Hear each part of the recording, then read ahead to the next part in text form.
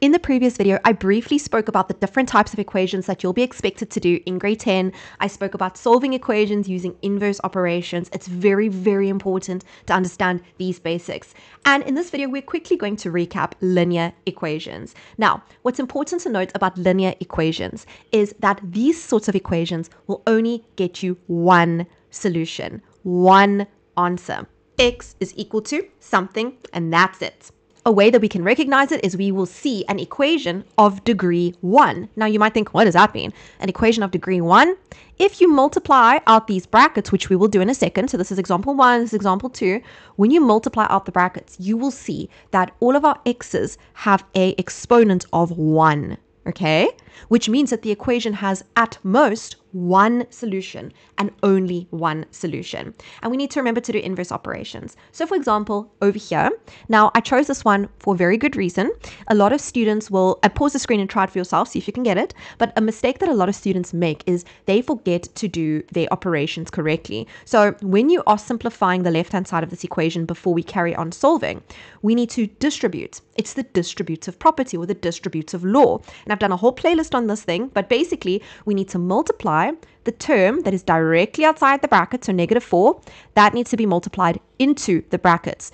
Where a lot of students go wrong is they think that they must first subtract these. That's wrong. So if you want more information about that, go watch the video on the distributive property or the distributive law. So how do you do this? You carry the 3 down, the -4 gets distributed or multiplied into the bracket. So -4 times x is -4x, and -4 times 2 is -8. On the right-hand side of the equation, I can't do anything, so I just keep on writing.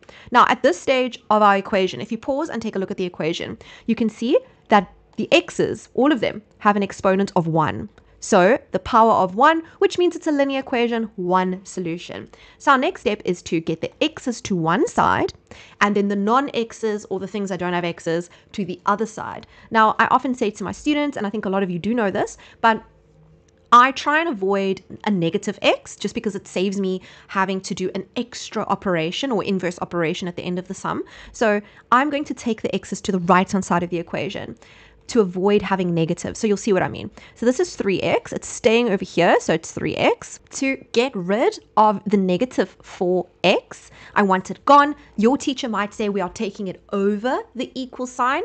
Okay, that's just like technically incorrect mathematical language, but you know what I mean. So the -4x, what is the opposite or the inverse of -4x? Plus 4x. So you do the inverse operation. So it's 3x plus adding 4x. So it's gone from the side of the equation. Then we've got the 3, which stays here, the -8, which stays here, and over here, the +16. I want to get rid of it from that side of the equation. So I need to -16 on this side, and then -16 on this side. Subtract 16. The inverse of +16 is -16, so it disappears from that side of the equation, basically. So here I've got 3x plus 4x is 7x, and here I've got 3 minus 8, which is -5, minus 16, which is -21. And then we're not done. Over here, the x is being multiplied by 7. So I want to get rid of the 7. I need to do the inverse operations. Opposite of times 7 is divide by 7. You do it on both sides of the equation, which is why over here, these cancel. You're left with x. And over here, what's -21 divided by 7? It's going to be a negative because negative divided by a positive is a negative. 21 divided by 7, 3. And there's your answer. Now take note of what I said earlier, only one solution, only one answer, and you can always check to see if you've done your equation correctly. Take your answer, which is -3, and in the place of x on both sides, substitute -3. Work out the left-hand side, see what you get. Work out the right-hand side, see what you get. If you get the same answer on both sides, you've done your equation correctly.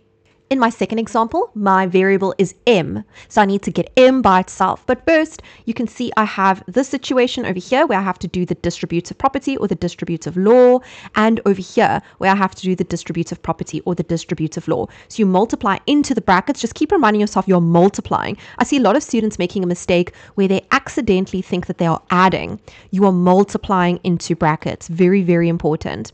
So -2 multiplied by 7, -14, -2 multiplied by -3m, +6m, and then carry the +2 down. Remember, you only distribute the term that is squashed up against the bracket into the bracket. So some students ask me, ma'am, why am I not multiplying that into the bracket? It's its own separate term. This one is squashed up against the bracket, so that needs to be multiplied in. I hope that makes sense. Now again, you can see that my m's, my variable here, has exponents of 1, which means it's a linear equation. I'm only going to have one solution. I'm going to keep my m's on this side of the equation, so 7m is going to stay here, positive 7, and positive 6m is going to stay here. Then I need to get rid of the negative 14, the negative 14, and the positive 2. We need to do inverse operations. So the opposite of minus 14 is plus 14. Okay, positive 14. Basically, we're adding 14 on this side, which gets rid of it. Here, the opposite of minus 14 is plus 14. What you do to the one side, you do to the other side. That gets rid of that. And the opposite of plus 2 is minus 2. Gets rid of that. What you do to the one side, you must do to the other side.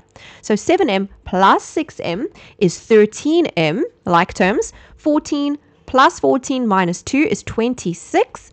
And then we are multiplying m by 13. So inverse operations of multiply by 13 is divide by 13. We're dividing both sides by 13. M is equal to 26 divided by 13 is 2. Again, one solution. And if you take your answer of 2, so you substitute 2 in the place of m and you work it out, you can use your calculator, type it in properly, you will see that the left-hand side of the equation will be 0, which is equal to the right-hand side of the equation. So we've solved correctly. And that's it. That's a basic recap of linear equations. Obviously, you need to know the basics in order to succeed in the more complicated stuff that is coming up in the playlist. I'll see you in another video very soon. Don't forget to subscribe if you haven't yet. Bye, everyone.